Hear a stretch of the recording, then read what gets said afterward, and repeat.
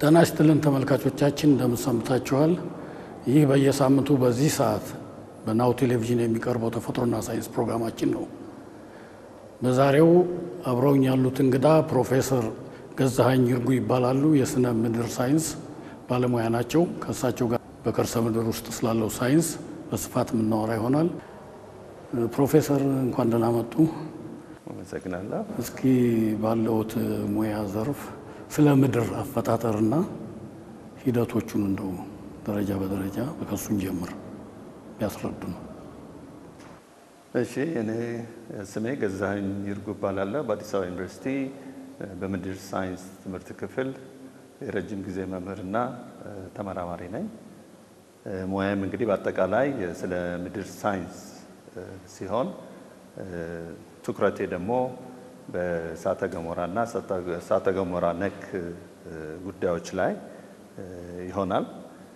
ግን በዛሬው ዕለት እንግዲህ የምንወያየው በአጠቃላይ ስለሆነ ዝርዝር ውስጥ ስንገባ ሌሎች ባለሙያዎች ሰፊ ዕውቀት ያላቸው በተለያየ ንዑስ ክፍል ላይ ሊኖሩ ስለሚችሉ እኔ እንግዲህ በአጠቃላይ ስለ ምድር ጠቅላላ ዕውቀትን በተመለከተ እንግዲህ ለመወያየት ዝግጁ ነኝ።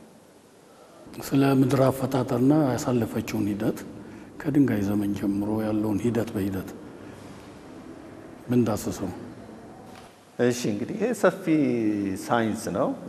ምድር እንደምናውቀው እንግዲህ ከፕላኔቶች ውስጥ አንዷ ነች። በፀሐይ ስርዓት ውስጥ ከምንለው ማለት ነው ፕላኔቶች አንዷና ዋነኛዋ ነች ብለን መገመት እንችላለን። ስለዚህ የምድር እንደ አንድ ፕላኔት መፈጠር ከፀሐይ ስርዓት አፈጣጠር ጋር የተገናኘ ነው። ያ ደግሞ ሰፊ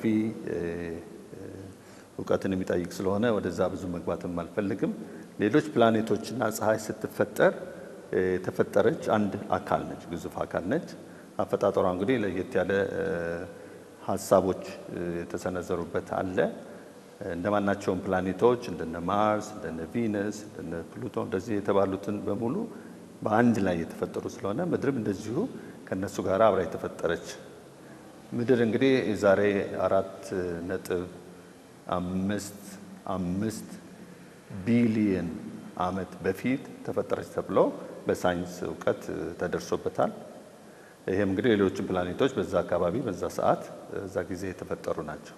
ስለዚህ እድሜዋ ያናህል ነው 4.5 ወይም 4.6 ሲጠጋጋ ቢሊየን ዓመታት እና በምትፈጠርበት ጊዜ እንግዲህ ከምርምርና ከጠቅላላ ሐሳቦችና ቲዮሪዎች በመነሳት ምድር አፈጣጠሯ አሁን ያለችበት ሁኔታ አሁን እንደምናያት ሳትሆን ቀደም ሲል የነበራት ቅርጽ፣ ይዘት፣ ሙቀት አጠቃላይ የተለየ ነበር እና ባለፉት 4.6 ቢሊዮን ዓመታት እየተቀየረች እየተለወጠች በተለይም ደግሞ የውጭ አካሏ አሁን እኛ የምንኖርበት የውጭ አካሏ ይሄንን እየመሰለ የመጣ ነው እንጂ ቀድሞ ስትፈጠር የነበረችበት ሁኔታ አይደለች። ስለዚህ እንዲሁ በምስል ለማሳየት ያህል እንግዲህ ምድር ይሄንን ትመስላለች ተብሎ ይታሰባል። አንደኛ ክብ መሆኗ፣ ኳስ መሰል መሆኗ እና ትልቅ ግዙፍ ፕላኔት ነች። እንግዲህ ከምንድን ነው የተፈጠረችው? መቼ ነው የተፈጠረችው? እንዴት ነው የተፈጠረችው? የሚለው ነገር ብዙ ዕውቀትና ውይይት ይጠይቃል። ግን አሁን የምናያት ምድር ይሄን ትመስላለች። በተለይም እንግዲህ ከሳተላይት ከሩቅ ሆና ስትነሳ የሚታየው ገጽታዋ ይሄንን ይመስላል እና ይሄ የዛ የምድር አምሳያ ነው።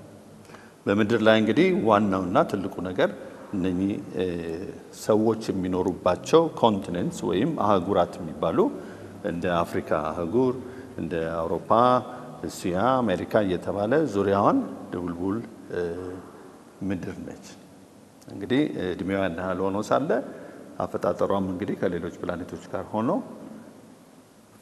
ከምንድን ነው የተሰራቸው የሚለው ትልቁ ቁም ነገር እሱ ነው እና የምድር ሳይንስ የሚያጠናው የዚችን ፕላኔት አፈጣጠር፣ እድሜ እና ውስጣዊ ምንነቷ ከዛም አልፎ ተርፎ ደግሞ ውስጧ ለሰው ልጆች ምን ታበረክታለች በውስጧ ባለው እንቅስቃሴ ደግሞ ምንስ አደጋ በተለይ ለፍጡራን አለ የሚለውን ነገር ምናጠናበት አጠቃላይ ሳይንስ ነው እና እንግዲህ በአጠቃላይ እንደ ፕላኔት ይሄንን ምን ምትመስል መሆኗን ብዙዎቻችን እናውቅ ይመስላል በአሁኑ ጊዜ ባለው ሳይንስ በተለይ ከሳተላይት በሚገኘው ሳይንስ የምድር ይዘት ቅርጿ ሁኔታዋ በተቀላላ ግልጽ የሚታወቅበት ሁኔታ ነው ከዚህ አልፎ ተርፎ የሰው ልጅ ወደ ጨረቃ ከዛም ወደ ማርስ ከዛም ወደ ሌሎች ፕላኔቶች ሁሉ እየሄደ የዚህችን እህት ወንድሞች እየፈለገ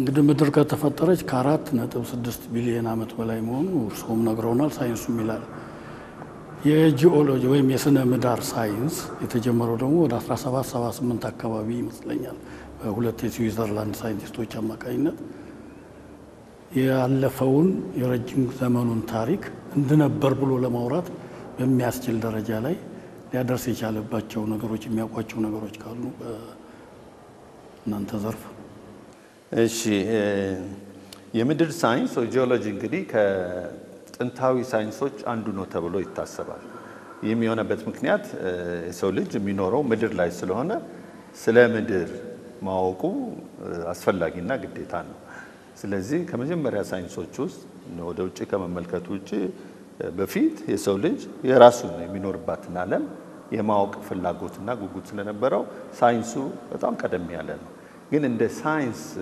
እንደማናቸውም ሳይንስ ወደ ሳይንስነት የተለወጠው ምርምር የገባበት ጥልቀት ያለው መልከታ የተካሄደው ባለፉት 200-300 ዓመታት በላይ አይሆንም ያንን ይመስላል እንግዲህ የሰው ልጅ ሳይንስን ወይም የምድር ሳይንስን ጀመረ ስንል ከፍላጎቱ አንፃር ነው በታሪክ እንኳን ወደ ኋላ ስንመለስ ዛሬ 3000 4000 5000 ዓመታት የነበሩ ስልጣኔዎች እንደ አክሱም ያሉት ወይም እንደ ግብጽ ፒራሚዶች ያሉት ሌሎችም ቻይና ሜክሲኮ እንደዚህ ያሉት የጥንት ባቢሎን ጣሊያን ሮማ እንደዚህ ያሉት የቀድሞ ስልጣኔዎች በሙሉ አንደኛውና ትልቁ ዕውቀታቸው የምድር ሳይንስ ነበር ይህም ማለት ምንድነው የሚጠቀሙባቸው ነገሮች በሙሉ ከምድር ይወጡ ነበሩ ከድንጋይ ቅርጽ ጀምሮ አክሱምን ሐውልት ብንወስድ አሁን የተቀረጸው ከአለት ነው ከአንድ ወጥ አለት ስለዚህ አለቱን ያውቁ ነበር ማለት ነው ምድርን ያውቁ ነበር ማለት ነው የግብጽ ፒራሚዶች የተሰሩት እንደዚሁ ከአለቶች ነው ከምርጥ አለቶች ነው ስለዚህ አለቶችን በመመልከት ድንጋዮችን በመመልከት ያኔ ጥናትና ምርምርን ጭምር ያስፈልግ ነበር በወቅቱ በነበረው ሁኔታ ስለዚህ ያን ጊዜ የተጀመረ ሳይንስ ነው ከዚህ በተጨማሪ ስልጣኔዎችን ስናይ እንግዲህ የድንጋይ ዘመን የነሐስ ዘመን የብረት ዘመን እየተባለ ወደ ኋላ በታሪክ ስንመለከት የሚታወቁ ወቅቶች አሉ እነኚህ ምን ማለት ነው ብረት የተገኘበት ነሐስ የተገኘበት እና እንደኚህ ብረት ነሐስ ወርቅ አለት ድንጋይ ራሱ ለሰው ልጆች ጥቅም ያዋለበት እና የመጀመሪያ ቴክኖሎጂዎች የተፈጠሩበት ሰዎች እንግዲህ ለተለያየ ጥቅም ያውሉታል የመሬትን አካል የመጀመሪያው ድንጋይ ዘመን የሚባለው የሰው ልጅ እንደውም ድንጋይ የሚጠቀምበት ከእንስሳት ወጣ ብሎ አእምሮን ማሰራት ሲጀምር ድንጋዮችን እንደ አንድ መሳሪያ የተጠቀምበት ወቅት ማለት ነው ከዛ አልፎ ደግሞ ብረትን አገኘ ነሐስን አገኘ ወርቅን አገኘ እና ቴክኖሎጂ እንደዚህ የጨመረ መጥቶ ለብዙ ነገሮች ሊጠቀምበት ቻለ በአብዛኛው የሚታወቀው ለህንጻ ስራዎች ለጦር መሳሪያዎች እና ለግል መገልገያዎች ጭምር ለመቁረጫ ለፍልጫ ለመላጫ እንደዚህ አይነት ነገር የሚሆኑ ጥቅሞችና ያን ጊዜ ነው እንግዲህ የምድር ሳይንስ ዕውቀት የፈለገው ሰው ልጅ ምድርን በዝርዝር ማየት የጀመረው በንግስተ ሳባ ዘመን አንዳንድ የኢትዮጵያ አካባቢዎች ከዛም ወጣ ያሉ ስፋት ግዛት ስለነበራት የከበሩ ድንጋዮች ለሰለሞን ለንጉስ ሰለሞን ይዛ ሄደች ይባላል እና ያን ጊዜ ሁሉ የነበረው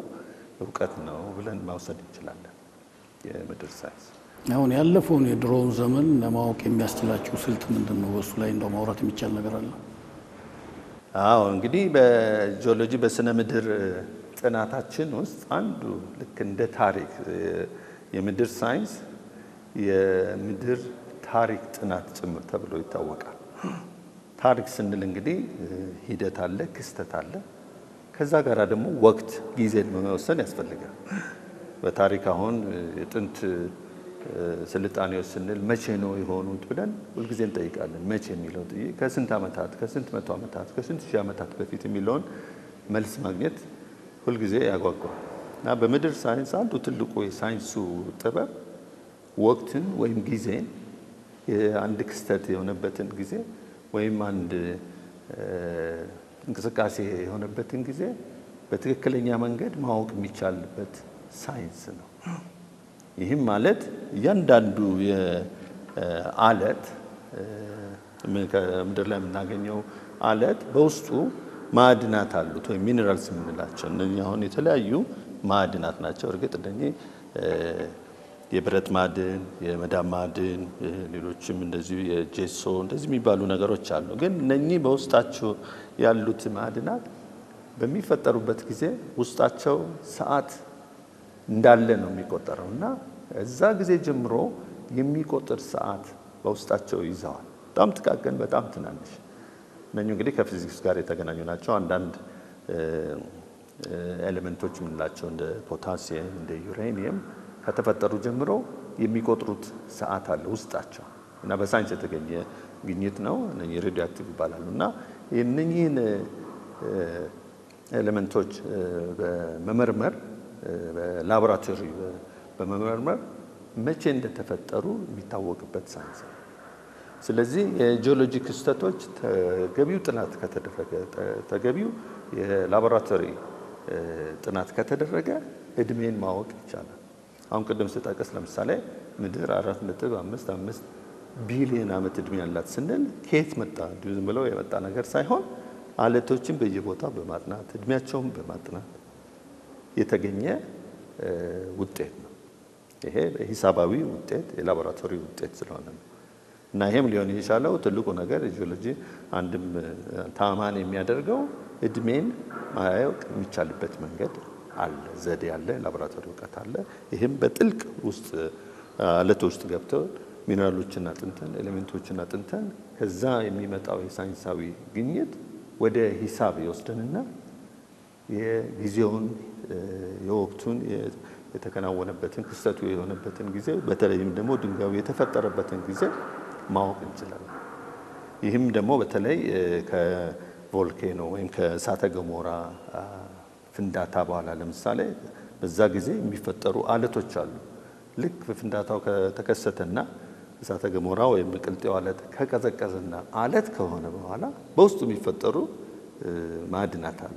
እነሱ ያን ጊዜ የተፈጠሩበትን እድሜ እየቆጠሩ ይሄዱና ዛሬ አንስተን እነሱን ስንመረምር የተፈጠሩበትን ጊዜ ወደ ኋላ ሄዶ ይነግረናል እና በጣም አስተማማኝ እና በሳይንስም ታማኝነት ያመጣ አንድ የሳይንስ ዘዴ ነው።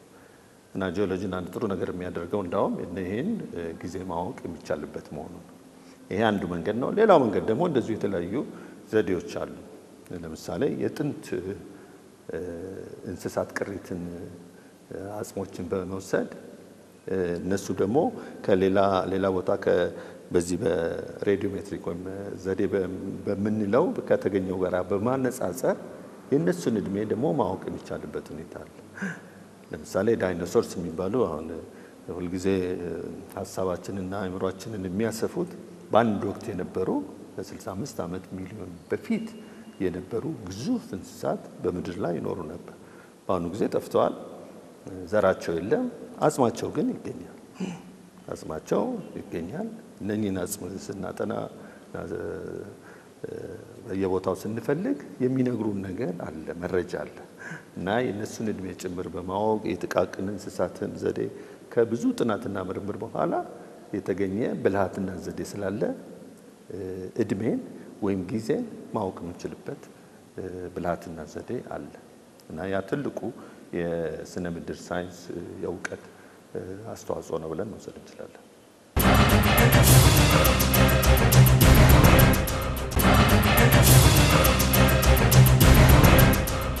አሁን ምድር ከተፈጠረችበት እስካሁን በቆየችበት ዘመን ያላግባብ በመጠቀማችን የሚሆን በምናምን የደረሰችበት ሁኔታ ምንድን ነው ብለው ያስባሉ?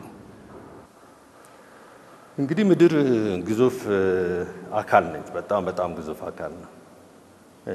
ሰው ልጅ በምድር ላይ ሲኖር እዚህ ግባ የሚባል አይደለም። ከግዝፈቱ አንፃር ስንመለከት ሰው ልጅ የሚኖረው በላይዋ ላይ በቆዳዋ ላይ ብቻ ነው እና ሰውን እዚች ጋር ብናስቀምጥ ጉንዳንም አታክልም። በጣም ትንሽ ነው የማይታይ እና በዚህ በግዙፍ ምድር ላይ የምንኖር ነው። እንግዲህ ህይወት እንዴት ተፈጠረ ወደሚለው ነገር መጣ። መጀመሪያ የዛሬ 4.5 ቢሊዮን ዓመታት በፊት ምድር እንደ አንድ አካል እንደ አንድ ፕላኔት ስትፈጠር በጣም ሞቃት ፍጥረት ህይወት ሊኖርባት የማይችል ከፍተኛ ሙቀት ያላት ከድንጋይ ከአለት ብቻ የተሰራች ነች ተብሎ ይታሰባል። ወደ ኋላ እንግዲህ ታሪኳን በጥናት በምርምር ስንመለከት ማለት ነው። ከዚህ በኋላ ነው እንግዲህ ከጊዜ ሂደት በኋላ በሚሊዮኖች በመቶ ሚሊዮኖች ዓመታት በሚቆጠር ሂደት ምድር አሁን የመሰለችውን አይነት ሆና እናገኛታለን። ዛሬ 4.5 ቢሊዮን ዓመት ምድር አየር አልነበራትም። ምድር ውሃ አልነበራትም። ባህራት፣ ውቅያኖሶች፣ ወንዞች የሚባል ነገር አልነበረም። ህይወት የሚባል ነገር አልነበረም። የነበረው ሌሎች እንቅስቃሴዎች፣ አለቶች መፈጠር፣ የቮልካኖ መፈንዳት እንዲህ ያለ ነው እና ከጊዜ በኋላ ነው እንግዲህ አየር የሚባለው ነገር የተፈጠረው። ከጊዜ በኋላ ነው ውሃ የሚባል ነገር የተፈጠረው። ይሄ ደግሞ እንግዲህ ከምድር ከውስጧ ከሚወጡ ነገሮችና ከፀሐይም ከሚመጣ ኃይል እንደገና ከዓለማችን ውጪ ከሚመጡ ሜቴዎርስ፣ ሚቴዎራይት፣ የተወርዋሪ ኮከብ የምንላቸውና በየጊዜው እየመጡ መሬት ላይ ከሚያርፉ ነገሮች ከጊዜ ብዛት ከመቶ ሚሊዮኖች ዓመታት በኋላ ምድር ውሃ ሊኖራት ቻለ። ምድር አየር ሊኖራት ቻለ። ከዛ በኋላ አየርና ውሃ በመገኘቱ ህይወት ሊፈጠር ቻለ እና የመጀመሪያው የህይወት ምልክቶች ወደ ኋላ ስንሄድ ከ3 ከ4 ቢሊዮን ዓመታት በፊት በጣም የህይወት መጀመር ተብሎ የሚገኝባቸው ፍንጮች ያሳየናል። ከዛ በኋላ እንግዲህ ከጊዜ ብዛት እንደገና ህይወት እያደገ እየተደራጀ የሰው ልጅ ወይም አሁን ምን ሰው መሰል ፍጥረታት የመጡት እንደነ ሉሲ ያሉት እንግዲህ እንደምናውቀው ሉሲ የሰዎች ዝርያ ወደ ኋላ ስንሄድ አንድ ቤተሰብ ግንድ ነች። ወደ ኋላ ስንሄድ እና 3.3 ሚሊዮን ዓመት በፊት የነበረ ከዛ በኋላ ነው እንግዲህ ወደ ሰው ፍጥረት የመጣውና የሰው ልጅ በምድር ላይ የመጣው በመጨረሻ ላይ ነው። ምድር እንዳው ከ24 ሰዓት በፊት ተፈጠረች ብለን ብናስብ እንኳን ትናንትና የሰው ልጅ የመጣው ሊነጋጋ ሲል ነው። በቃ ወደ መጨረሻው ሰዓት ላይ የሰው ልጅ ተፈጠረ በምድር ላይ መጣ። የሰው ከተፈጠረ በኋላ እንግዲህ የሰው ልዩ ችሎታና አቅም አለው። ምድርን ጥቅም ላይ እያዋለ መጣ። በተለይ በአሁኑ ጊዜ ደግሞ ቴክኖሎጂው እና የሰው ፍላጎትም እየጨመረ በመምጣቱ ምድር ላይ ያለን የሚገኘው ተፈጥሯዊ ሀብት ለሰው ልጆች እንግዲህ ብቃቱ እያነሰ የሚሄድ ነው። ብዙዎቹ ነገሮች ደግሞ ከተጠቀምንባቸው በኋላ አይመለሱም። ስለዚህ የሰው ልጅ ያመጣቸው ሌሎች የራሱ ሁኔታዎች አሉ። ግን አጠቃላይ ስንመለከት በምድር ላይ ያለው ተፈጥሯዊ ስጦታችን ለሰው ልጅ ያገኘነው ለሌሎችም እንስሳት እጽዋትም ጭምር በጣም ትልቅና ግዙፍ ነው። ይህ ማለት ግን ችግር የለም ማለት አይደለም። በአንዱ ነገር እንኳን ብንወስድ ለምሳሌ ሰው ልጅ በፊት ከሚጠቀምባቸው አልፎ ተርፎ በቴክኖሎጂ አሁን የሚፈልጋቸው ነገሮች አሉ። ከዚህ ውስጥ እንግዲህ በምድር ውስጥ የሚገኘው አሁን ብዙ ነገር ስናጠና የምድርን ስንል ዝም ብሎ መሬት የላይኛውን አካል ቆዳውን ብቻ ይመስላል። ግን ምድር ግዙፍ አካል ነች። ውስጧ ደግሞ አለ። ውስጧ ጥልቀት 6000 ኪሎ ሜትር ከቆዳዋ ጀምሮ እስከ ጥልቀት ድረስ አካል ያላት ግዙፍ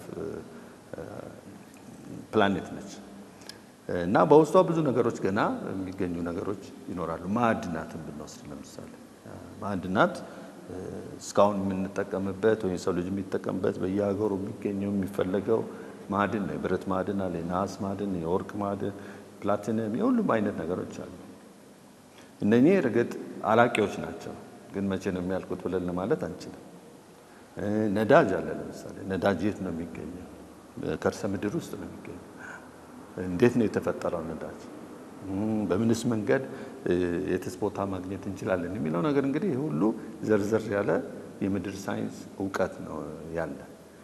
ዞሮ ዞሮ እነኚህ ሀብቶች የምንላቸው የተፈጥሮ ሀብቶች እንደ ማዕድናት፣ እንደ ነዳጅ፣ የከርሰ ምድር ውሃ በጣም አስፈላጊ ሆነ። ለምሳሌ በጣም ሰው ልጅ ከሚቸገርባቸው አንዱ ችግሮች ወደፊት ተብሎ የሚታሰበው የንጹህ ውሃ ግኝት ነው። በጣም ውሱን ነው የንጹህ ውሃ ግኝት።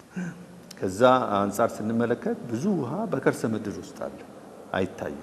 አሁን እኛ ሀገር በብዛት አዲስ አበባን ጨምሮ በብዛት የምናገኘው ውሃ ከግድቦች የሚመጣ ብቻ አይደለም።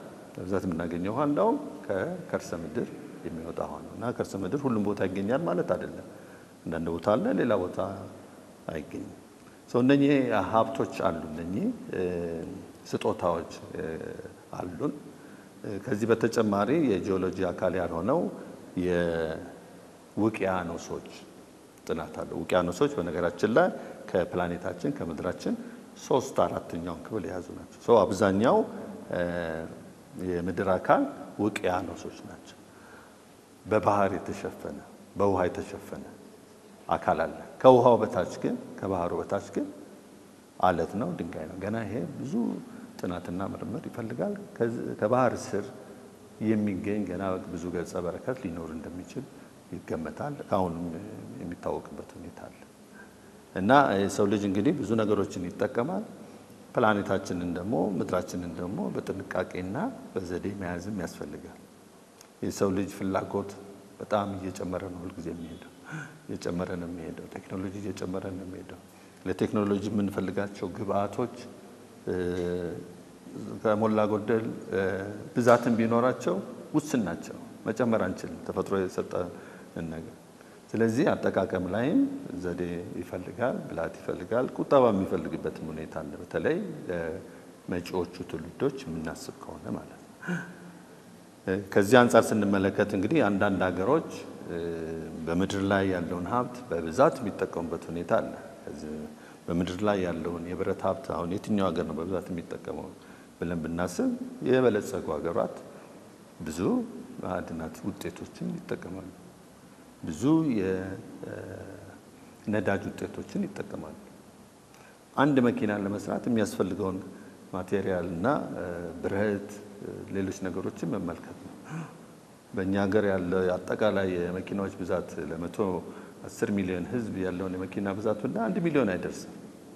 ሌላ የበለጸጉ ሀገራት እንደነ አሜሪካ ብንወስድ፣ እንደነ እንግሊዝ፣ ጀርመን፣ ፈረንሳይ፣ ጣሊያን እነኚህ ብንወስድ እያንዳንዱ ቤተሰብ ከአንድ መኪና በላይ አለ። ስለዚህ በምድር ላይ ያለውን የማዕድን ሀብት በመጠቀም ላይ የሚገኙት እነኚህ ሀገራት ናቸው። እኛ ገና መጠቀም መጀመር አለብን እና የሀብት ክፍፍል የምድርን ሀብት አጠቃቀም በጥንቃቄ መያዝ አለብን። አለዛ አላቂ ስለሆነ ማለት ነው። በእርግጥ ቴክኖሎጂ ሲመጣ እነኚህ ነገሮች በሌሎች ማቴሪያሎች የመተካት አካሄድ አለ። ይህንን ይመስላል እንግዲህ በዚህ ዘመናት ውስጥ ጎልቶ የታየ ከምድር ውስጥ የፈነዳ ወይም የተፈጠረ ቮልካኖ የሚሆን ሌሎች ነገሮች የሚታወቅ አደጋ አለ ወይ? እንደው መንስኤውስ ምንድን ነው ይባላል? እሺ እንግዲህ እስካሁን ጥሩ ነገሮችን ነው ያነሳ ነውና በአጭሩም ለመግለጽ የሞከርኩት ምድራችን ፕላኔታችን በጣም ብዙ ነገሮች አሉ። ህይወት የሚገኝባት ልዩ ፕላኔት ነች። እስከዛሬ ድረስ በሌላው ዓለማት ጋላክሲዎች በፀሐይ አካላት ሁሉ ምንም አይነት እስካሁን ድረስ ፍንጭ የተገኘበት የለም። ስለዚህ ልዩ ነች ፕላኔታችን፣ ልዩ ነች ምድራችን። ጥሩ ነገሮች አሏት ከዚህ አንፃር ማለት ነው። በተለይም ለህይወት በተለይም ለሰው ልጆች እንግዲህ በጣም አመቺ የሆነች ልዩ ስፍራ ያላት ፕላኔት ነች። ምድር ከዚሁ ጋራ ደግሞ ተያይዞ አደጋም ጭምር የምታመጣ ፕላኔት ነች። ለሰው ልጅ፣ ለፍጥረታት፣ ለእንስሳት፣ ለእጽዋት ሁሉ ጭምር ማለት ነው።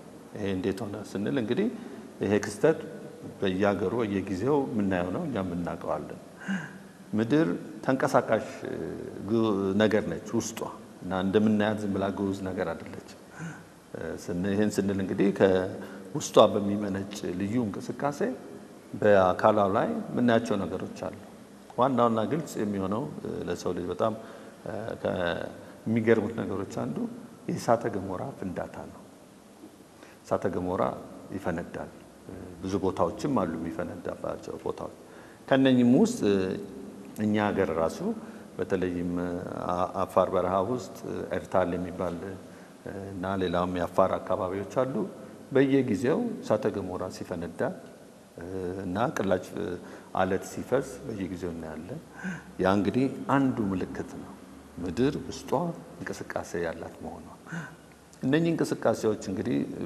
በየጊዜው በየዕለቱ የሚታዩ አይደሉም እንቅስቃሴዎቹ በጣም ዘገምተኛ ከመሆናቸው የተነሳ ለማየትና በየጊዜው ክስተቱን መከታተል አመችም ግን ጊዜ ወስደን በመቶ ዓመታት በሺህ ዓመታት የተከሰቱትን ብንመለከት ምድራችን ተለዋዋጭ ነች ይሄ መለዋወጥ ሊመጣ የቻለውም ደግሞ ከውስጥ ባለው አፈጣጠሯና ከውስጥ ባለው ሙቀት ነው ከፍተኛ ሙቀት ነው ምድር ውስጥ ያለው ይሄንን ከፍተን ማየት አንችልም ምድርን በተለያዩ ዘዴዎች ግን ውስጧ ምን ነገር እንዳለ ማወቅ የሚቻልበት ዘዴ አለ ሳይንስ አለ ስለዚህ ከውጭ አካሏ በተጨማሪ ውስጥ አካሏ ምድር በጣም የተለያየ ነውና ወደ ውስጥ ቆፈረን ወደ ውስጥ በገባን ቁጥር በጣም ትልቅ ግልጽ ሆኖ የሚታየው ነገር ሙቀት ነው ብዙ ሙቀት አለ ምድር ውስጥ እና ከዛ ከሙቀት አንፃር ደግሞ ውስጣዊ እንቅስቃሴ አለ የነኚህ ውስጣዊ እንቅስቃሴዎች መገለጫ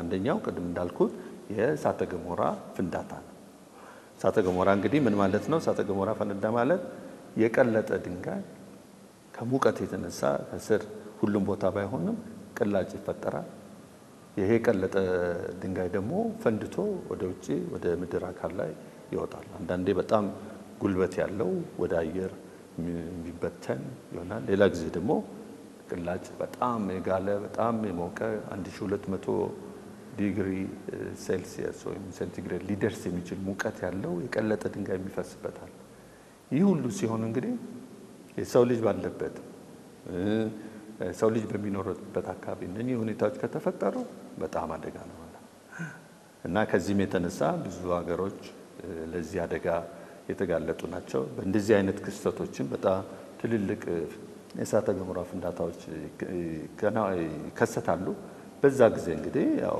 የሰው ልጅ እንስሳት እጽዋት ለአደጋ የተጋለጡ ናቸው ማለት ነው ይሄ ክስተት እንግዲህ በእኛም ሀገር ይሆናል በእኛ ቅርብ ሀገራትም ይሆናል ለጊዜው ብዙ ህዝብ ከሚኖርባቸው አካባቢዎች ራቅ ያለ በመሆኑ ብዙ ዜናም አይነገርም እንጂ እኛም ተከታትለን ባለፉት 10-15 ዓመታት እንዳጠናን ነው እንኳን ክስተቶች አሉ እሳተ ገሞራ ይፈነዳል እንደ ኤርታሌ ያለ ቦታ በምድር ላይ የለም ቅላጭ አለት ኩሬ ፈጥሮ የሚገኝበት ቱሪስቶችን የሚስብ በጣም ልዩ የሆነ ድንቅ የሆነ ቦታ በዓለማችን በምድራችን ላይ ያለ ቦታ ነው ያ እንግዲህ አሁን አንድ መስኮት አድርገን ነው የምንወስደው የምድርን ውስጣዊ አካል የሚያሳየን ለስርዳን የሚችል ነገር ማለት ነው እና እንደዚህ አይነት ፍንዳታ በሚኖርበት ጊዜ አካባቢውን ያጠፋል አካባቢውን ሙሉ ለሙሉ ያወድማል እንደዚህ አይነት ክስተቶች እንግዲህ በታሪክ ብዙ ቦታዎች የሚታወቁ ናቸው አንዳንድ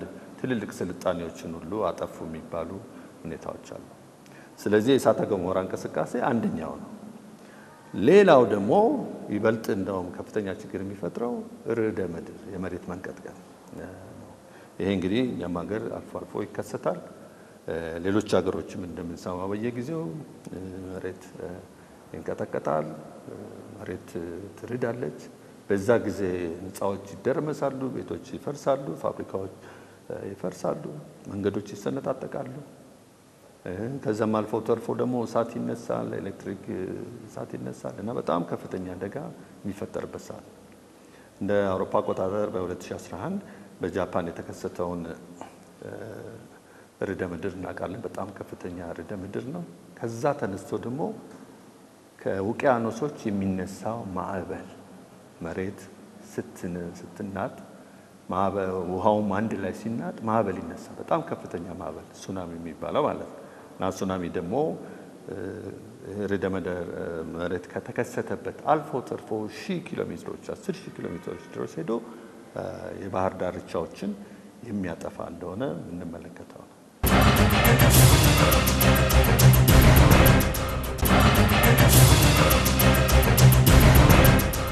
እሺና ርዕደ ምድር ወይም የመሬት መንቀጥቀጥ በጣም ሰው ልጅ ጥቃት ከሚያደርስና በ10,000 ሰዎች ህዝቦች በአንድ ጊዜ የሞቱበት የወደሙበት ከተማ ጠቅላላውን የጠፋበት ሁኔታ በዓለም ላይ ይከሰታል እና እኛም ሀገር ከዚህ ሁኔታ ተጋላጭ ነች። እነኚህ ሁሉ የሚያሳዩት እንግዲህ ምድራችን በውስጧ ባለው እንቅስቃሴ ላይኛውም አካሏ ስለሚንቀሳቀስ ሰው ልጅ እና ሌሎችም ፍጥረታት ለአደጋ የተጋለጡ መሆናቸው ነው። እነኚህ እንግዲህ ትልልቅ ክስተቶች ናቸው። ከዚህ በተጨማሪ የመሬት መሰነጣጠቅ ይፈጠራል። እኛም ሀገር የዛሬ 10-11 ዓመት እንደዚሁ አፋር ውስጥ መሬት 20-30 ኪሎ ሜትር ርዝመት ያለው መሬት ተሰንጥቆ አንዳንድ ቦታም ተከፍቶ እንስሳት፣ ግመሎች፣ ፍየሎች ሁሉ ሳይቀር ገብተው የሞቱበት ሁኔታ አለ። ሰዎችም የተፈናቀሉበት ሁኔታ አለ። በቅርብ 2014 ገደማ እንደዚሁ ናብሮ የሚባል ቮልካኖ ወይም እሳተ ገሞራ በኢትዮጵያና በኤርትራ ድንበር ውስጥ በኤርትራ ውስጥ ፈንድቶ እንደዚሁ ትልቅ ችግር የፈጠረበት አለ። ሌላው ቀርቶ አውሮፕላኖች ወደ ሰሜን ይጓዙ የነበሩ ከአዲስ አበባ ወደ መቀሌ፣ ወደ ጎንደር፣ ወደ ባህር ዳር ከዛም አልፎ ደግሞ ወደ አውሮፓ ይጓዙ የነበሩ አውሮፕላኖች ያን አካባቢ እየሸሹ ወደ ሌላ ቦታ መሄድ ነበረባቸው እና እሳተ ገሞራ አንድን አካባቢ ብቻ ምን ያገናኘዋል? መሬት ላይ ያለ አደጋ ጭሱ ወጥቶ ነው ወይስ እሳተ ገሞራ? እሳተ ገሞራ ስንል ኃይለኛ ፍንዳታ የሚፈጠርበታል። ከዚህ ፍንዳታ ወደ አየር የሚረጭና እስከ 5-6 ኪሎ ሜትር እስከዛም በላይ ወደ አየር የሚበተን የጋለ አመድ ነገር አለ እና ያ አውሮፕላን ሞተሩ ሲገባ ሞተሩን ጠቅላላ ነው የሚያቆመውና መሸሽ ያስፈልጋል። ከዛ ምክንያት እንደውም የእሳተ ገሞራዎች ጥናትና ምርምር በዓለም ላይ ሁሉ ይደረጋል እና አውሮፕላኖች በሚበሩበት ሰዓት ይህንን ኢንፎርሜሽን ይህን መረጃ በየጊዜው ይነገራቸዋል። አንድ ቦታ ፍንዳታ ካለ ከዛ አካባቢ ርቀው በሌላ መንገድ እንዲሄዱ ይደረጋል እና ከዛም አንፃር ብዙ አደጋዎች ይደርሱበታል። እንግዲህ እነኚህ ትልልቆቹ ሁኔታዎች ናቸው። የመሬት መሰንጠቅ፣ የመሬት መከፈት፣ የመሬት መንሸራተት በየጊዜው እኛ ሀገር የሚያጋጥመው ነገር ነው። በትንሽ ደረጃ ደግሞ ስንመለከተው መሬት መንሸራተት መንዘፍዘፍ እና በከዛ አንፃር መንገዶች ይሰነጣጠቃሉ የታወቁ ናቸው እና አንድ አካባቢ እንዳለ ሙሉ ለሙሉ ተንሸራቶ ቦታውን ትቶ የሚሄድበት ሁኔታ አለ። አንድ የሚታወቀው ትልቅ ችግር የአባይ በረሃን በመኪና ስናቋርጥ ያለው ችግር ነው። ስንት ጊዜ ይጠናል፣ ስንት ጊዜ እንደገና ይሰራል። ግን ከመሬቱ መንሸራተትና ምንም ለጌታው የሚችለው ኃይል ስለሌለ በየጊዜው ትልቅ ችግር የሚፈጥርበት ሁኔታ አለ። ደሴ ከተማም ራሱ የተንሸራተተ ከተማ አንዳንድ ከተማዎች ደሴ ከተማ የተንሸራተተ የተሰነጣጠቀ ለአደጋ ጭምር የተጋለጠ ነው። ጥናት ተደርጎ እነኚህ ሁሉ ደግነቱ ብልሃት አላቸው። እነኚህ የመሬት መንሸራተት ማቆምም የሚቻልበት መግታትም የሚቻልበት ብልሃቶች አሉ። እንግዲህ ይሄ ሁሉ ጥናትና ምርምር እርግጥ ይጠይቃል። እንግዲህ በአጠቃላይ ምድራችንን ስንመለከት ውስጥ አካሏ ብዙ እንቅስቃሴ ያላት እና ከዚህም አንፃር አደጋ ልታመጣ የምትችል ግን እነኚህን ሁሉ አደጋዎች በጥናት በምርምር ቀደም ብሎ ማወቅ የሚቻልበት ሳይንስ ተደርሷል። አሁን እሳተ ገሞራዎችን ለምሳሌ በሚፈነዱበት ከመፈንዳታቸው በፊት በቂ ጥናት ከተደረገ በቂ ክትትል ከተደረገ የትኞቹ እሳተ ገሞራዎች እንደሚፈነዱ መቼ እንደሚፈነዱ ፍንዳታው ምን እንደሚመስል ለስንት ቀን እንደሚቆይ የቱን አካባቢ እንደሚሸፍን ሁሉ የሚታወቅበት ዘዴ አለ። ብዙ ያደጉ ሀገሮች በዚህ ሁኔታ ብዙ አደጋ እንዳይደርስ የሚያደርጉበት ደረጃ አለ። እኛም እንግዲህ ገና ወደዚህ ሁኔታ ውስጥ መግባት አለብን። አካባቢያችን ሊፈነዱ የሚችሉ እሳተ ገሞራዎች እንዳሉ እናውቃለን። በአፍሪካም ውስጥ እንደውም በጣም ብዙ ሊፈነዱ የሚችሉ እሳተ ገሞራዎች ያሉት ኢትዮጵያ ውስጥ ነው። ደግነቱ እስከ ዛሬ ብዙ አደጋ ያመጣ በታሪክም የምናውቀው ፍንዳታ የለም። ግን ጊዜን ነው የሚጠብቁት እነኚህ ነገሮች አናቸው። አንድ ቀን ግን ድንገት ሊፈነዱ ይችላል እና ጥንቃቄ፣ ጥናት፣ ምርምር ማድረጊያ ሰዓታችን እስከዛሬ አቅም የለንም በሚል ብዙ ጥናትና ምርምር የሚያደርጉት ከውጭ የሚመጡ ተመራማሪዎች ነበሩ፣ ከአውሮፓ ከአሜሪካ። አሁን እኛንም ሰዎች እያፈራን እንግዲህ ወደዚህ ደረጃ ማድረስ አለብን። አንዳንድ ከተሞች እንደነ ሐዋሳ ያሉት፣ እንደነ አዳማ ያሉት፣ እንደነ መተሐራ ያሉት አጠገባቸው ከዛሬ ነገ ይፈነዳል ተብሎ ሊታሰብ የሚችል እሳተ ገሞራ አለ። ተራሮች ናቸው ስናያቸው፣ ውስጣቸው ግን ቅድም እንዳልኩት የጋለ የቀለጠ ድንጋይ አለ እና በአንድ ቀን ወጥቶ ድንገት ሊፈነዳ ይችላል። እሳተ ገሞራ አደጋዎችን ስንመለከት በእኛ ሀገር ውስጥ እስካሁን በጥናት ከደረስንባቸው እና ከሚታወቁት ውስጥ አደገኛ ብለን የምናስባቸው ወደፊት ሊፈነዱ ይችላሉ ብለን ምልክት ካሳዩ አካባቢዎች ሐዋሳ አንዱ ነው። ጨቢና ኡርጂ የሚባሉ ተራሮች አሉ። እዛ ስናያቸው ምንም ክስተት ያለባቸው አይመስልም፣ ግን ምልክቶች ያሳያሉ። ፍል ውሃ አለ አጠገባቸው፣ ጭስ ይወጣል። እነኚህ ሁሉ አንዳንድ ምልክቶች ናቸው። ከስር እነኚህ ተራሮች ስር የቀለጠ ድንጋይ አለ። ይሄ የቀለጠ ድንጋይ ቀስ በቀስ ወደ ላይ እየመጣ እንደሆነ ይታያል። በሌሎች መሳሪያዎች በሌሎች ናቸው እና በአንድ ቀን መቼ እንደሆነ አናውቀውም። በቂ ክትትል በቂ ጥናት ካልተደረገ ሊፈነዳ የሚችልበት ሁኔታ እና አካባቢውን ለአደጋ ሊያመጣ የሚችል ሁኔታ እንዳለ ይታየናል። ከዛ ወደ ሰሜን ስንመጣ ደግሞ ዝዋይ አካባቢ አሉቶ የሚባል አለ። አሉቶ ተራራ ነው የሚባለው። አሉቶ በላንጋኖና በዝዋይ መካከል ያለ ተራራ ነው። እዛም አካባቢ ዙሪያውን ስንመለከት ስናጠና እንደዚሁ የፈላ ውሃ ይወጣል። መሬቱ አንዳንድ ቦታ በጣም ጋለ ነው። ጉድጓድ ሲቆፈር የሚፈነዳው ጋለ የፈላ ውሃ ነው። እንደውም ያንን ለጂኦተርማል ኃይል ማመንጫ ኤሌክትሪክ ማመንጫ ተደርጎ መሳሪያ ተተክሎለት በመጠኑ ቢሆን ኤሌክትሪክ ያመነጫል እና የፈላ ውሃ ነው እዛ ስር ያለው። ያንን የከርሰ ምድር ውሃ የሚያፈላው ደግሞ ከስር ያለ በ3 ኪሎ ሜትር በታች የሚገኝ የቀለጠ ድንጋይ ነው እና ይሄ አንድ ቀን መምጣቱ አይቀርም። ክትትል ይፈልጋል፣ ጥናት ይፈልጋል እና ፍንዳታው ምን ሊሆን እንደሚችል እንግዲህ ጥንቃቄ መመርመር ያስፈልጋል። እንደዚህ እያልን እንግዲህ በመጣን ቁጥር ገደምሳ የሚባል አለ። ወንጂ በታች ማለት ነው። ከወንጂ ወደ ደቡብ ክፍል ገደምሳ የሚባል ተራራ ቮልካኖ አለ፣ እሳተ ገሞራ አለ። ከአዳማ ወደ ሰሜን ስንሄድ ደግሞ ወልንጭቲ አካባቢ ቦሰት የሚባል እንደዚሁ አለ። እነኚህ በሙሉ ቦታዎች ምልክቶች ያሏቸው ናቸው። የመፈንዳት አቅም ያላቸው፣ ጥንቃቄ መደረግ ያለባቸው፣ ጥናት መደረግ ያለባቸው፣ መቼ እንደሚፈነዱ ሌሎች ምልክቶችን በቅርብና በጥልቀት መመርመር ያስፈልጋል። እንዲህ ያለን እንግዲህ ወደ ሰሜን ስንሄድ ወደ መተሐራ አካባቢ ፋንታሌ የሚባል ተራራ አለ። እሱም እንደዚሁ በእድሜ ከተፈጠረ 100 ሺህ እነኚህ በሙሉ አሁን የዘረዘርኳቸው ከዛሬ 100 ሺህ ዓመት በፊት አልነበሩም። እንደ ተራራ የተፈጠረው ከእሳተ ገሞራ ፍንዳታ በአንድ ወቅት በሌላ ወቅት እያሉ ከ100 ዓመት በኋላ ከ200 ዓመት በኋላ የሚፈነዱ ተደጋጋሚ ፍንዳታዎች የተገነባ ተራሮች ናቸው። ወደ አፋሩ ስንመጣ እስከ ኤርታሌ እስከምንደርስ ድረስ የዚህ አይነት ተራሮች እናያቸዋለን እና ከውጭ አካላቸው ስናይ ምንም የሚሆን አይመስሉም፣ ግን ምልክቶች አሏቸው ሊፈነዱ የሚችሉ። ስምጥ ሸለቆ መሬቱን እያሰፋ መሬቱን እያጠበበ የሚሄድ አይነት ቴንደንሲ ይታይበታል።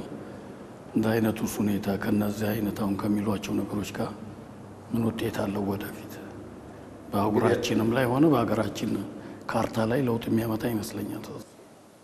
አዎ ይሄ አንድ ትልቅ ቁም ነገር ነው። እንግዲህ በምድር ሳይንስ ጥናት ስምጥ ሸለቆ የምንላቸው አሉ። ስምጥ ሸለቆ እንግዲህ በዓለም ላይ በዚህ በፕላኔታችን ላይ ከሚታወቁት ዋና ስምጥ ሸለቆ አንደኛው የምስራቅ አፍሪካ ስምጥ ሸለቆ የሚባለው ነው። ምስራቅ አፍሪካ ስንል እንግዲህ ከኤርትራ ጀምሮ ጅቡቲን ይዞ በኢትዮጵያን አቋርጦ ኬንያ ወርዶ ከዛ እስከ ታንዛኒያ እያለ እስከ ታች እስከ ቦትስዋና ድረስ የሚደርስ ሸለቆ ነው። ሸለቆ ስንል ረባዳ ቦታ ነው። ረባዳ ቦታ ስንል በግራና በቀኝ ደግሞ ከፍተኛ ቦታዎች አሉ። ስለዚህ ይሄ ስምጥ ሸለቆ ስንል አፈጣጠሩ እንግዲህ ሸለቆ ስንል ብዙ ጊዜ የምናውቀው የወንዝ ሸለቆ ነው። የአባይ ሸለቆ፣ የተከዜ ሸለቆ፣ የአዋሽ ሸለቆ ነው። ከዚህ የተለየ ነው። ይሄ ሸለቆ ውሃ ወንዝ ተከትሎ አይደለም የሚሄደው። ባይሆን ወንዝ ይሄንን ይከተላል እና አፈጣጠሩ ከምድር ክስተት ከምድር እንቅስቃሴ ጋር የተገናኘ ነው እና በዚህ ዙሪያ እንደውም በጣም ብዙ ጥናት ከተደረገባቸው ቦታዎች በስነ ምድር በምድር ሳይንስ እኛ ሀገር የስምጥ ሸለቆ ነው። ስምጥ ሸለቆች እንዴት ይፈጠራሉ ከሚለው አንፃር ማለት ነው እና የስምጥ ሸለቆ አፈጣጠር ከምድር የበላዩ አካል አንዳንድ ቦታ ላይ ይሳሳባል እና በሚሳሳብበት ጊዜ ላይኛው ጠጣር አካል ማለት ነው ያን ጊዜ መሃሉ እየረበደ ይሄዳል። ለዚህ ነው የሰመጠ ስለሚሄድ ስምጥ ሸለቆ ረባዳ ሸለቆ የሚባለው እና የኛ እንግዲህ የኢትዮጵያ ስምጥ ሸለቆ የምንለው እኛ አሁን የዘረዘርኳቸው ሐይቆች የስምጥ ሸለቆ ሐይቆች የሚባለውን የያዘ ረባዳ ቦታ ነው። በምስራቅ በኩል የአርሲና የባሌ ተራሮች ከፍተኛ ተራሮች አሉ። በምዕራብ በኩል ደግሞ የምዕራብ ተራሮች ጉራጌ ተራሮችን ይዞ መካከለኛ የኢትዮጵያ ስምጥ ሸለቆ አለ። ወደ ሰሜን ስንሄድ ደግሞ የአፋር ስምጥ ሸለቆ የሚባል አለ። በጣም ሰፊ ሸለቆ ነው። በስተምዕራብ በኩል ያለው እንግዲህ የኢትዮጵያ ሰሜናዊ ደጋ ክፍል ወሎን፣ ትግራይን፣ ጎጃም፣ ሸዋን ይዞ አጠቃላይ ያለው አካል ከፍተኛው ደጋው መሬት ማለት ነው እና እነዚህ ስምጥ ሸለቆዎች በጣም በዘገምተኛ በሆነ ሁኔታ እየሰፉ የሚሄዱ ቦታዎች ናቸው። እየሰፋ የሚሄድ ስንል አንዱ ካንዱ እየተለየ ይሄ እንግዲህ አሁን በአይን እንደዚህ ለማየት የምንችለው ነገር አይደለም። ግን ጊዜ ወስደን በመሳሪያም ጭምር በአሁኑ ጊዜ ከሳተላይት በሚታዩ መሳሪያዎችም ጭምር በየአመቱ ሴንቲሜትር በማይሞላ ስፋት እየተራራቁ የሚሄዱ ቦታዎች ናቸው። የምስራቁ ደጋና የምዕራቡ ደጋ ቦታዎች በመሃል ያለው እየረበደ እየሰመጠ ይሄዳል እና ስምጥ ሸለቆ ከጊዜ ብዛት እየሰፋ የሚሄድ ይሄንን እንግዲህ በእርግጥ ለማረጋገጥ በአሁኑ ጊዜ የሚቻልበት ሁኔታ አለ። ሌሎች ምልክቶችም አሉ። የእሳተ ገሞራ ቅድም ያልኳቸው ማቀማመጥ ከነኙ ጋር የተያያዘ ነው። እነኚህን ስምጥቆች እየፈለገ ከምድር ከርሰ ምድር ከ3 ከ4 ኪሎ ሜትር ከ10 ኪሎ ሜትር ጭምር ወደ ላይ የሚወጣ የጋለ የቀለጠ ድንጋይ አለ ማለት ነው እና የመሬት እንቅስቃሴ ዘገምተኛ ከመሆኑ የተነሳ ቶሎ ላይ ይታይ ይችላል። በእኛ ሀገር እየተከሰቱ የሚገኙትም የመሬት መንቀጥቀጥ የርዕደ መሬቶችም ይህንን ስምጥ ሸለቆ ይዘው ነው እንጂ ከዛ ውጪ ናለም የሚከሰት የርዕደ ምድር ሁኔታ የለም እና አፋርና የአፋር ሸለቆ እሱም ትልቅ ስምጥ ሸለቆ ነው። ከ30 ሚሊዮን ዓመት በፊት የተጀመረ ነው ተብሎ ይታሰባል። ዋናው ደግሞ የኢትዮጵያ ስምጥ ሸለቆ የምንለው ከዝዋይ ከላንጋኖ ወደ ታች እስከ ሐዋሳ ከዛም አልፎ ተርፎ እስከ አርባ ምንጭ አልፎ ኬንያ የሚደርሰው ስምጥ ሸለቆ ደግሞ 13 ሚሊዮን ዓመት በፊት የተፈጠረ ነው። በዚህ ጊዜ ሂደት ውስጥ ነው እንግዲህ እየሰፋ እየሰመጠ የመጣው። የዚህ ሂደት እንግዲህ ከዘገምተኝነቱ የተነሳ ለማየትና ለመለካት ያስቸግራል። ግን በእኛ እውቀትና በእኛ ዘዴ ይምንለካበታል። አንዳንድ ነገሮች እንግዲህ ሲያድጉ አናያቸውም። እንደ ጥፍራችን እድገት ማለት ነው። ጥፍራችንን በየጊዜው እንቆርጣለን፣ ግን ያድጋል። አሁን ብመለከተው ጥፍሬን ሲያድግ አላየው፣ ግን ከአንድ ሳምንት በኋላ ከሁለት ሳምንት በኋላ ሳየው በጣም ዘገምተኛ ሆኖ እያደገ ይመጣል ማለት ነው እና የምድርም ክስተት በጣም ዘገምተኛ ነው፣ ግን እየሆነ ያለ ነው። ከዚህ የተነሳ ነው እንግዲህ አሁን የእሳተ ገሞራ ፍንዳታ፣ የርዕደ መሬት መከሰት፣ የመሬት መንሸራተት እንደዚህ ሁሉ ሊከሰቱ የሚችሉት እንግዲህ ይሄንን ተከትሎ ነው እና ይሄን ጥናት በማድረግ የት ቦታ ነው ርዕደ መሬት ሊፈጠር የሚችለው፣ የት ቦታ ነው እሳተ ገሞራ ፍንዳታ ሊከሰት የሚችለው ተብሎ በምድር ላይ በአሁኑ ሰዓት በፕላኔታችን ላይ ይታወቃል የት ቦታ እንደሚፈጠር እነኚህ ነገሮች እና እነኛ ቦታዎች ደግሞ ዋና የመሬት መለያያዎች ናቸው። ዋናው የውጭው አካል ቅርፊት አካል ልክ እንደ እንቁላል ብንወስድ የላይኛው አካል ቅርፊት አለው። ምድርም እንደዛው ነች። የላይኛው ቅርፊት ሲሳሳብ ይሰነጣጠቃል። እና በዛ ሰዓት የሚፈጠሩ ስንጥቆች እስከ ጥልቀት ይደርሳሉ።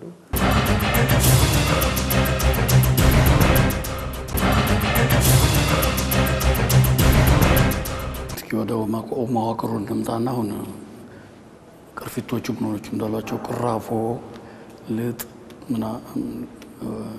የሚሉ ሶስት ንብብሮች አሉ ወይም ድርብር እንትኖች እነሱን መጨረሻው ላይ ያለው ቅራፎ የሚባለው ሳሳና ከሌሎቹ አለቶች ይልቅ እንትን ያለ ነውና ለእንደዛ አይነቶች አፈትልኮ ለመውጣትና ለሌሎች መሰበር ምክንያት እንደሆነ በሱ ላይ እስኪ አንዳንድ ማብራሪያ ቢሰጡና ከቅድሙ ጋር ያያይዙት። እንግዲህ መጀመሪያ ላይ እንደተወያየ ነው ምድራችን የውጭዋን አካል ነው እኛ ማየት የምንችለው።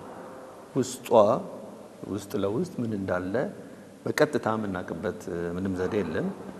አንዳንዴ የምናውቀው እርግጥ ይቆፈራል፣ መሬት ይቆፈራል ለጉድጓድ ውሃ ለማዕድን ማውጣት፣ በተለይም ደግሞ ነዳጅ ለማውጣት እስከ 10 ኪሎ ሜትር ድረስ የሚከድበት ቦታ አለ። ስለዚህ ከመሬት ላይኛው አካል አፈሩ ጀምሮ እስከ 10 ኪሎ ሜትር አሁን ደግሞ እስከ 15 እስከዛም በላይ የሆነ ኪሎ ሜትር ድረስ ማወቅ እንችላለን። ከምንድነው የተፈጠረው? ምንድነው ያለው? እዛ ውስጥ ያለው ማናየው ግን ድብቅ የሆነው በትንሹም ቢሆን አውጥተን ልክ መርፌ እንደመሰካት ማለት ነው። መርፌ ሰክተን አውጥተን ስንመለከተው ምን ይመስላል? እነኚህን አለቶች እናውቃቸዋለን። እንደዚህ አይነቶች ማዕድናትም አሉ። መደበኛ የምናውቃቸው ማለቶች አሉ። ጥቁር ድንጋይ፣ ነጭ ድንጋይ እንላለን፣ ግራናይት፣ ማርብል እንደዚህ የሚባሉ ነገሮች እናያቸዋለን። ከዛስ በታች ምን አለ ነው ጥያቄ። እስከ መሬት እምብርት ድረስ እስከ ማዕከሏ ድረስ ምንድነው ያለው? ምን አይነት አለት ነው? ከምን የተፈጠረ ነው የሚለው ነው። እና ለዚህ እንግዲህ ማየት ስለማንችል ተዘዋዋሪ ዘዴ መፈለግ አለብን። ልክ አሁን ሐኪሞች የሰው ልጅ ሁልጊዜ ቀደው አይደለም ውስጡን የሚመረምሩት የሚያዩት መሳሪያዎች አሉ። ኤክስሬይ ለምሳሌ የሚባል አለ እና ውስጡን ያሳያል። እንደዚህ አይነት መሳሪያዎች የምንጠቀምባቸው አሉ እና የመሬትን ውስጣዊ አካል በተዘዋዋሪ ምንነቱን ሊያሳየን የሚችል ዘዴ አለ እና ከዛ ዘዴ ተነስተን እንግዲህ አሁን የተደረሰበት ዕውቀት ምንድነው የሚያሳየን? ምድር የተነባበረች መሆኗን ነው። ሌላኛው የውጭው አካል አለ አሁን የምንለው እንዲህ ከጠጣር አለቶች ከተሰባሪ አለቶች የሚፈጠር የኛንም ደሞ ሀብት ያዘ ከርሰ ምድር ውሃ፣ ከርሰ ምድር ነዳጅ፣ ዘይት፣ ማዕድናትን እንደዚህ ያዘና በአብዛኛው ግን ተራ አለትና ድንጋይ ይሆናል። ወደ ውስጥ ጠልቀን ስንገባ ያ እየተለወጠ ይሄዳል እና የድንጋይ ባህሪውን ይለውጣል፣ የአይነቱንም ማዕድናቱንም አይነት ይለውጣል እና ሁለተኛው ርብራብ የምንለው ሁለተኛው ሌየር ማንትል ይባላል። ከቅርፊቱ በታች ያለው ማለት ነው ሁለተኛው አካል እና ትልቁ አካል ደግሞ ያ ነው በምድር ውስጥ ያለው። ከዛ ወደ ውስጥ ጠልቀን ደግሞ ስንገባ የምናገኘው ኮር የሚባል አለ እና እነኚህ የተፈጠሩበት ማቴሪያል ወይንም ማዕድናት የተለየ የሙቀት ሁኔታቸው የተለየ የምቅ ሁኔታቸው የተለየ እና መሬት ወይ ምድራችን የተከፋፈለች ነች። ክፍል አላት እና ሙቀት ወደ ውስጥ ስንሄድ እየጨመረ ግለት እየጨመረ እንደገና ፕሬሸር የምንለው ደግሞ ግፊቱም እየጨመረ የሚሄድ ግን ውስጥ አካሏ ደግሞ በእንቅስቃሴ ላይ ያለች ዝም ብሎ የተቀመጠ ምንም እንቅስቃሴ የሌለው ሳይሆን ከጊዜ ብዛት ግን እየተንቀሳቀሰ ወይ ኮንቬክሽን እንደምንለው የሚንቀሳቀስ ውስጣዊ አካል ነው ያለ። ያ እንቅስቃሴ ነው የውጭውን እንቅስቃሴ ደግሞ የሚሰጠው። የውስጣዊ እንቅስቃሴ ነው ውሃን ሊፈጥር ይችላል። የውስጣዊ እንቅስቃሴ ነው አየርን ሊፈጥር ይችላል። የውስጣዊ እንቅስቃሴ ነው በየጊዜው እነኚህ አህጉራት ቦታቸውን የሚለውጡበት ሁኔታ አለ። ቀይ ባህርን ብንወስድ ለምሳሌ አሁን ቀይ ባህር የዛሬ 25 ዓመት 25 ሚሊዮን ዓመት በፊት አልነበረም። አፍሪካና አረቢያ የተገጣጠሙና መሬት የነበሩ ከአንዱ ወደ ሌላው በእግር መሻገር የሚቻልበት ሁኔታ ነበር። ከ25 ዓመት ሚሊዮን ጀምሮ ግን ይሄ መከፈት ጀመረ። ልክ እንደ እኛ ሀገር እንዳለው እንደ ስምጥ ሸለቆ ቀስ ብሎ እየተከፈተ እየረበደና እየሰመጠ ሲሄድ ባህር መሆን ጀመረ። ይሄ ባህር ደግሞ አሁን እየሰፋ ነው የሚሄደው። ራሱ ቀይ ባህር ከጊዜ ብዛት ውቅያኖስ ወደ መሆን ደረጃ ያመጣል። እነዚህ ትልልቅ ውቅያኖሶች የምንላቸው እንደነ አትላንቲክ ውቅያኖሶች በአንድ ወቅት ዝግ ነበሩ። አፍሪካና ላቲን አሜሪካ ለምሳሌ አንድ ላይ የተገጣጠሙ ነበሩ። የዛሬ 60 ከዛ በፊት እንደማለት ሚሊዮናት በፊት እና ዳይኖሶር የተባሉት 65 ሚሊዮን ዓመት በፊት የነበሩ እንስሳት ለምሳሌ አቋርጠው ሄዱ ነበር ከአንዱ ሀገር፣ ምክንያቱም የተገጣጠሙ ስለነበሩ። ከዛ በኋላ ግን ቀስ እያለ የስምጥ ሸለቆ ሲፈጠር ስምጥ ሸለቆ እየሰፋ ሲሄድ ባህር ሲሆን ባህሩ እየሰፋ ደግሞ እንደገና እነኚህ አህጉራት እየተራራቁ ሲሄዱ ሰፊ ውቅያኖሶች ሊፈጠር የሚችልበት ሁኔታ አለ። ከዚህ ጋር እንግዲህ በመነሳት ነው አሁን የአፍሪካ የምስራቅ አፍሪካ ስምጥ ሸለቆ ወደፊት ምን ይሆናል ተብሎ ሲታሰብ እየሰፋ ሄድና የአፍሪካ ቀንድ የምንለው ኢትዮጵያን ሁለት ቦታ ከፍሎ በመሃል ባህር ይፈጠራል። ይሄ እንግዲህ ነገ ተነገ ወዲያ ዛሬ 100 ዓመት 200 ዓመት አይደለም፣ ወደፊት እንግዲህ በጂኦሎጂ በስነ ምድር እድሜ ስንመለከተው ይሄ በመቶ ሺዎች ዓመት የሚፈጅ ክስተት ነው። ምናልባትም ከሚሊዮን ዓመትም ሊፈጅ ይችላል። ስለዚህ የሰው ልጅ የሚያየው ነገር አይደለም። አሁን የምናየው እቺን ትንሿን ክፍተት፣ አሁን የምንመለከተው እቺ ትንሿን ስፋት ነው። ወደፊት ግን ሰው ልጅ እንግዲህ ይሄን ነገር አስፍቶ ወደፊት ሲመለከት ይህ ሊከሰት ይችላል ተብሎ ይገመታል። ለተመልካቾቻችን ወይም ለህብረተሰቡ በመድር ላይ ሊደረግ ስለሚገባው ነገር እንደው የሚደረግ ጥንቃቄ ካለ ለመንግስታቱም ቢሆን የሚገልጹት ነገር ካለ እንደ ባለሙያነቱ። እሺ እንግዲህ አሁን እንደተወያየነው ምድራችን ልዩ ምድር ነች፣ ልዩ ፕላኔት ነች። የሰው ልጅ የሚኖርባት ፕላኔት ነች። ከዚህ አንፃር እንግዲህ በእኛም ሀገር ስንመጣ ይሄ ሳይንስ እየዳበረ እየሰፋ እየመጣ ነው። ጠቀሜታውን ምናልባት ብዙዎቻችን አናውቅ ይሆናል። የዚህ ሳይንስ የዚህን የምድር ሳይንስ እውቀት ትልቁ ጠቀሜታ በአሁኑ ጊዜ በተለይ እንደኛ ለታዳጊ ሀገሮች የሚጠቅሙንን ማቴሪያሎች መፈለግና ማግኘት ነው። እንግዲህ በቅርቡ ለምሳሌ አሁን ኦጋዴን ውስጥ ነዳጅ ተገኝቷል ተብሏል። ገና ብዛቱና ጥልቀቱ ምን ያህል እንደሆነ ባይታወቅም ፍንጭ አለ። ይሄ ነገሩ የዛሬ 30 40 50 ዓመት ጭምር ይታወቅ ነበር። ስለዚህ ሀብት አለ፣ ከርሰ ምድር ውስጥ ሀብት አለ። ያን ሀብት ግን በየቦታው እኩል ያለ አይደለም እና ከምርምር ከጥናት በመዘዋወር የሚገኝ ነገር ነው እና ገና ብዙ የምናገኛቸው ሀብቶች ይኖራሉ ብለን እንጠብቃለን። ከአሁኑ ወርቅ አለ። አሁን ደግሞ ቅርቡ እነኚህ ጌጣጌጥ ማዕድናት የምንላቸው አሉ እንደነ ኦፓል እዚህ ያሉ በየቦታው ይገኛሉ እና ገና ብዙ ጥናትና ምርምር ይፈልጋል ሀብቶቻችንን በአግባቡ ለመጠቀም። የወርቅ ግኝቶች እንደዚህ በየቦታው አሉ። ነዳጅም ተስፋ ያላቸው ቦታዎች አሉ። እነኚህ ሁሉ ግን ድንገት የሚገኙ ነገሮች አይደሉም። በቂ ጥናት ይፈልጋሉ ለማለት ነው። የከርሰ ምድር ውሃ አሁን ገና ብዙ መፈለግ ያለብን ነገር ነው። እንግዲህ ቅድም እንዳልኩት ውሃ በጣም አስፈላጊ ነገር በከርሰ ምድራችን ውስጥ በየቦታው አንዳንድ ቦታ አለ፣ ሌላ ቦታ የለም። የት ቦታ ነው ያለው፣ እንዴት ነው የሚገኘው፣ ብዛቱ የሚለው ነገር ከጥናት የሚመጣ ነገር ነው እና እነኚህ ጥሩ ነገሮች አሉ በአንድ በኩል። በሌላ በኩል ደግሞ በተለይም ስምጥ ሸለቆችን ይዞ ሊመጣ የሚችል ደግሞ አደጋም አለ። ክስተቶች ምልክቶችም አይተናል ከዚህ በፊት የርዕደ መሬት እንቅስቃሴዎች በየቦታው በትንሹ እያየን ነው። ትልልቁም ሊመጣ እንደሚችል መጠበቅና መዘጋጀት አለብን። ይሄ እንግዲህ ከግንባታ ጋር የተገናኘ ነው። ግንባታ ስናደርግ ከተሞች ሲቆረቆሩ፣ ህንፃዎች ሲሰሩ በጣም ብዙ ጥንቃቄ ማድረግ ያስፈልጋል። ርዕደ ምድር በራሱ ምንም የሚያመጣው ችግር የለም። መሬት ተንቀጠቀጠ። መሬት ሲንቀጠቀጥ ያለው እንቅስቃሴ በተለይም ህንፃዎች ሲደርመሱ የሚያመጣው ችግር ነው እና እነኚህ ስራዎች ሲሰሩ ከተማዎች በተለይም እቅድ ሲወጣላቸው ህንፃዎች ሲሰሩ በጣም ጥንቃቄ ያስፈልጋል። አንዳንድ ቦታዎች እንደገና ደግሞ ቅድም እንዳልኩት አንዳንድ አካባቢዎች ለእሳተ ገሞራ ፍንዳታ የተጋለጡ ናቸው። እነኚህ ጥናት ይፈልጋሉ። ከተማዎችም ደግሞ ከዚህ ጋር አብረው ይህንን አስበው ወደፊት ሊመጣ የሚችለውን ችግር አስበው መዘጋጀት አለባቸው እና በየጥናቱ በየቦታው የስነ ምድር ባለሙያዎች ምክርና እውቀት በጣም አስፈላጊ ነው።